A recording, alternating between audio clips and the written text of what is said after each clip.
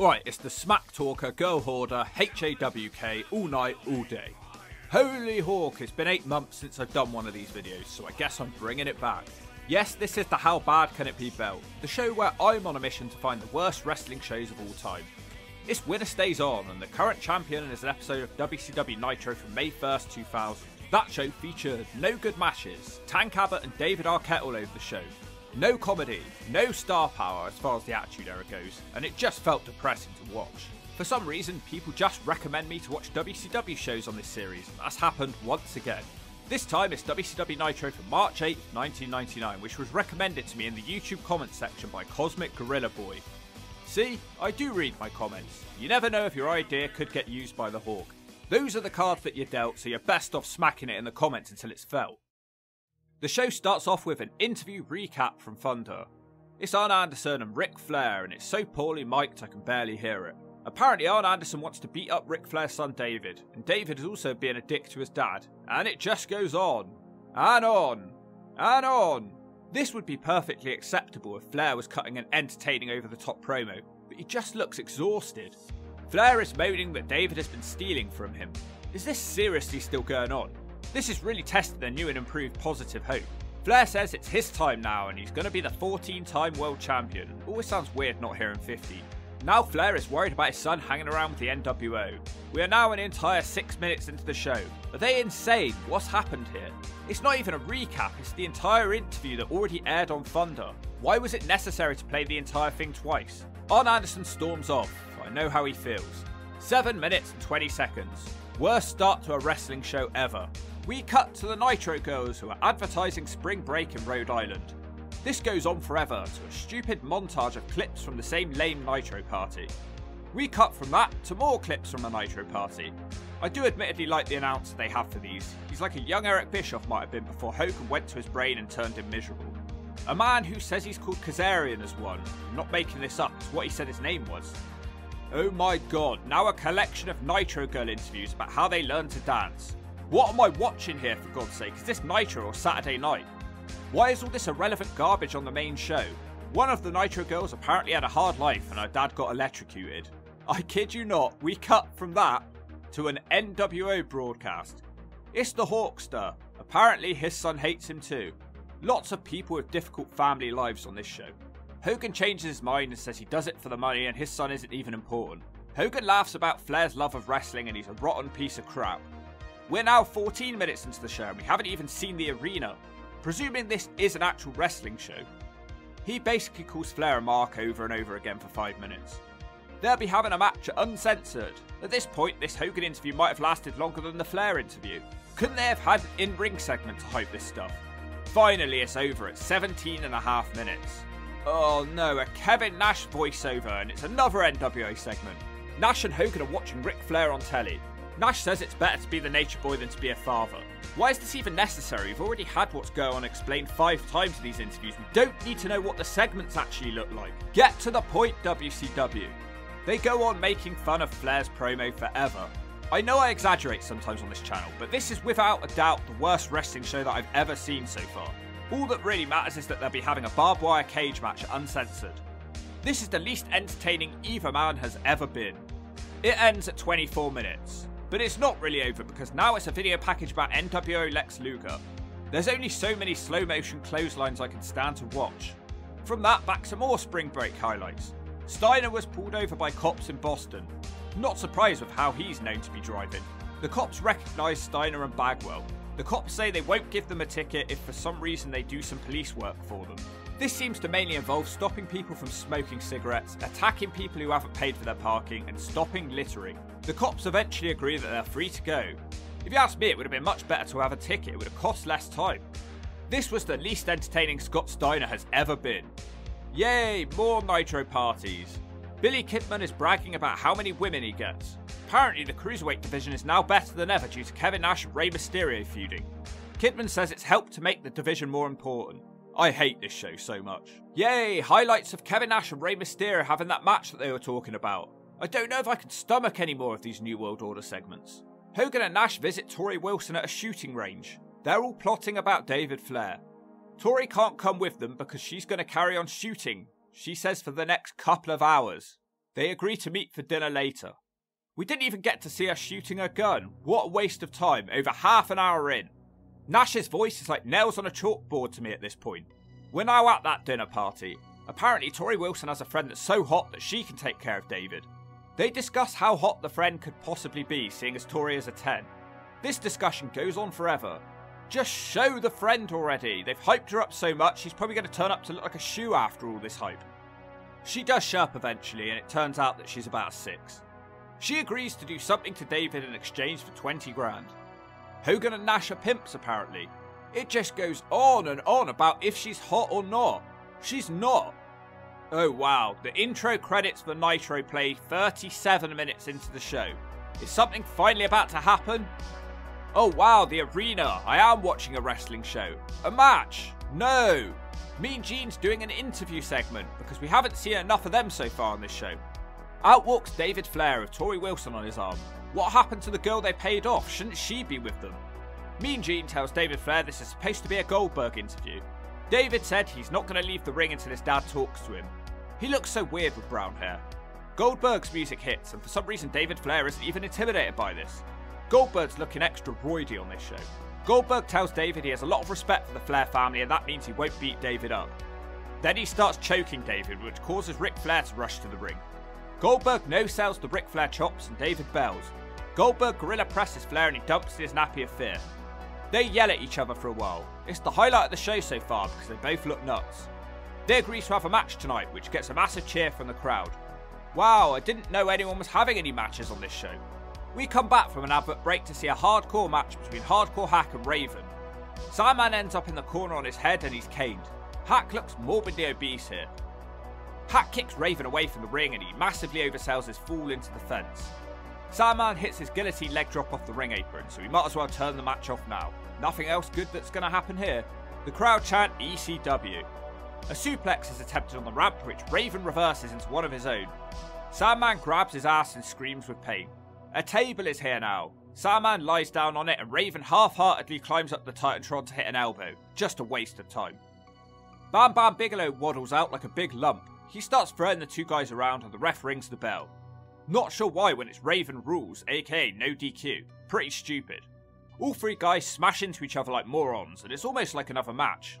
Wait, the commentators say the ref has made a mistake and the match isn't actually over because it's Raven's rules. In the back, Raven goes sliding into a wall with a table. Sandman sent upside down into a ladder, then Bam Bam drops a ladder on top of him. Hack looks like he's already dead at this point. They brawl next to an ambulance. Raven's sister Chastity is dancing around in the background like an idiot on ice. Sandman is put into a cart and shoved into an ambulance. It doesn't look very impressive. Hack keeps getting up, so they back body drop him onto Flair's limo. Raven hits him with an even flow too, but Bigelow immediately squashes Raven into the limo. The car sounds like it's dying. Bam Bam with a double leg on Raven into a headbutt to the nutsack. The fight is really dragging. Someone in the crowd can be heard loudly chanting boring. Sandman goes face first into the windscreen, which breaks. Bigelow's a dick and throws Raven on top of Sandman. Bigelow just keeps smacking them, but Raven isn't done. Surprisingly, Hack's back up now too. All three carry on lumbering around the backstage area, but it just randomly ends. So I guess the commentators were wrong, and it did actually end earlier on. They'll be having a match uncensored, a complete waste of time. We still haven't got to see anything that resembles an actual wrestling match, and we're now halfway into the show. Well, I shouldn't worry too much, because after an entire hour, we will have a match taking place in the ring. Liz Mark Jr. will take on Chris Jericho with Ralphus. He has a dog collar around his neck. He starts cutting a promo and Tony Schiavone sounds genuinely annoyed that he was interrupted. He's got Perry sat in it uncensored. The crowd are pretty loud for Jericho at this point. He tells Liz Mark that they'll be having a dog collar match right now. Jericho clotheslines him down straight away. Liz Mark responds with a dropkick. He tries a monkey flip which doesn't work and Jericho throws him from the top rope. Jericho wraps the chain around his knee and hits a knee drop. The cocky pin gets him a 2. Jericho's a full-blown character at this point. Jericho runs around Liz Mark with the chain like some sort of cartoon and then he kicks him down. Jericho starts getting too cocky and it enables Liz Mark to choke him across the ropes. He comes back into the ring with a double axe handle which doesn't work. The crowd is sounding really restless at this point, so Jericho quickly puts on the walls for the tap out win. Not a good match. Here's Scott Steiner and Buff Bagwell again. Fortunately they aren't playing cops and robbers this time. Steiner cuts a promo calling the crowd scumbags who are a disgrace to the human race. There's nothing finer than Scott Steiner. Huge crowd reactions for Steiner's promo too. Bagwell gets to speak too and says he tried to persuade Booker T to back out of the upcoming match, but he was too dumb. Here's Booker. Bagwell's being really wacky here. Steiner seems to be dominating the match until he walks into a diving forearm. Scott Steiner keeps making mistakes and walks into a spin kick now. Bagwell drags Steiner out of the ring. For some reason he stays out there for way more than the 10 count. Steiner comes back in with a single leg showing shades of his amateur days. He doesn't keep Booker down for long and soon he has to try and combat Booker's flurry of offense again. He does that with a kick to the nutsack. Steiner pins Booker with his feet on the ropes. It doesn't work and Steiner throws Booker out the ring. Bagwell attacks Booker on the outside but no DQ. There's loud steroids chants now. Wonder when the first steroid chant happened in wrestling. We come back from an advert break with Steiner still in control. Nice belly to belly suplex now. Bagwell is saying goofy things into the camera. What a goon. Steiner doesn't seem to be in much of a hurry here. It's a backbreaker now. Booker has a brief hope spot now when he almost rolls Steiner up. Scott Steiner responds with a nice butterfly suplex. This match isn't bad. Booker finally reverses a suplex and hits a net breaker of his own. That is the setup for the axe kick. Steiner doesn't stay down long from that though. Now Booker hits a big flapjack into the spinneroonie. Another kick from Booker and the crowd have woken up. Booker wants to dive but he's stopped by Buff. The Steiner recliner is locked on and eventually Booker T is done. Weird moment because the commentators are confused if it Booker T is fighting off the move, but Steiner has won. He's a bad winner too, so he smacks Booker with a chair. Man, Buff Bagwell was such a cheerleader. This match actually got some decent time, and if you take away how annoying Bagwell was, it was a good TV match. The Nitro Girls dance for ages now, even though we've seen constant Nitro Girl stuff on the show already. In the back, Jerry Flynn is almost interviewed, but Sonny Uno interrupts before he can say anything. The Cat and Sonny Uno beat him up. What an annoying collection of people. Sonny cuts off Jerry Flynn's ponytail. Oh great, it's Scott Norton. My positivity is vanishing by the second. Then I learn that Scott Norton is having a singles match with Rey Mysterio. Mysterio somehow looks smaller than ever without a mask. Norton smashes him down like a brick to the jaw. Now he picks him up by the throat and drops him to the mat. Rey looks like a crash test dummy as he's thrown around the ring. This one goes a lot longer than I expected. I'm struggling to concentrate. Scott Norton is sending me to sleep. It would help if he could at least do some fun power moves. He is in complete control but decides to throw Rey out the ring. I guess that this match is going even longer. Norton pulls Rey up by his nappy but he's still not doing anything interesting. Rey fights out of a shoulder breaker attempt but he crashes into the corner turnbuckle. Norton immediately crushes Rey with a big suplex. He breaks his own pin up though. Now it's a one-handed press slam. Again Norton doesn't want to make a pin. Then out of nowhere Rey hits one kick which somehow knocks out Scott Norton and Rey instantly pins him. Now it's time for the WCW Smack of the Night. Sponsored by All New Blonde for Men. If you're a brown-haired Potter, put some blonde in it. It makes you look hotter. Oh man, we got this big jacked up dude, Scott Norton. He's fighting Rey Mysterio, who hasn't got a mask on, but he has got a pea head. Man, it's David vs. Goliath. Oh, Mysterio grazes him with a kick to the nuts. Oh my god, that's the free.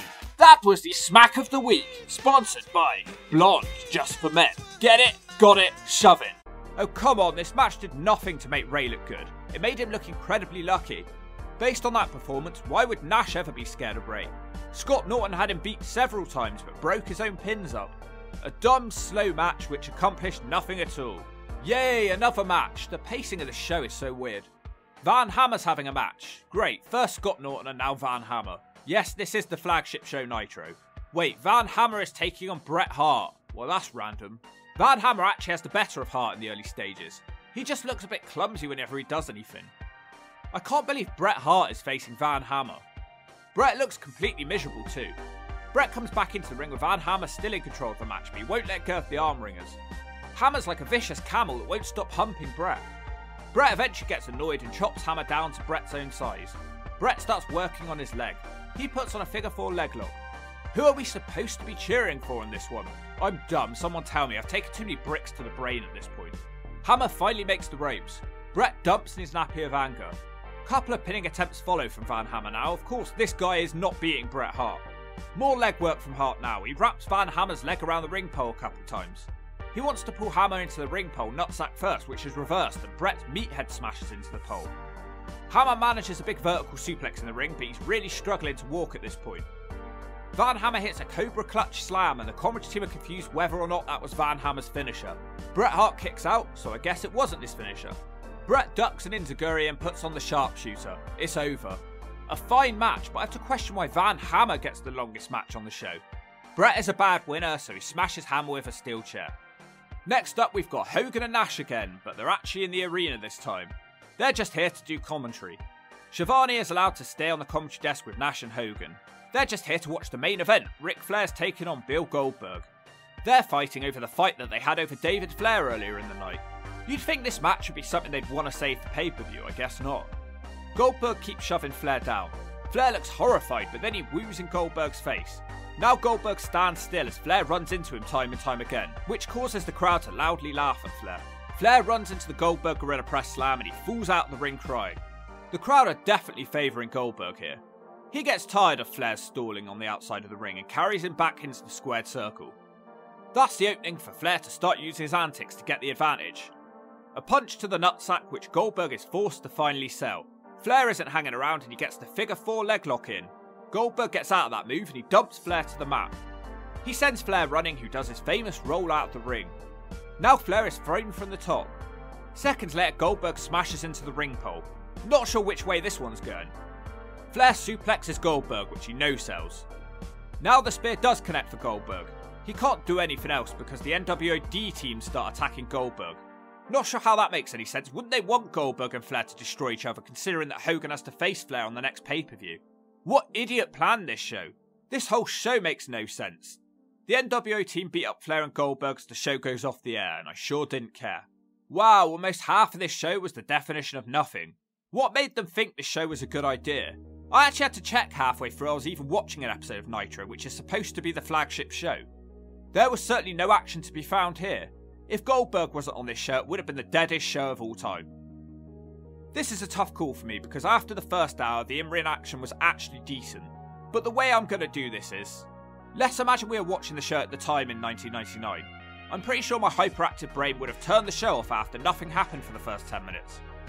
I certainly wouldn't have made it another 50 minutes with nothing happening. I would never have got to see any of the decent matches that took place after the talking was done. This episode of Nitro also got the second worst viewership of the year up to that point. So for the piss poor planning and the fact I doubted I was even watching a wrestling show, I have to crown this episode of Nitro the new champion of the How Bad Can It Be belt. But if you know a worse episode of wrestling, smack it in the comments until it's felt.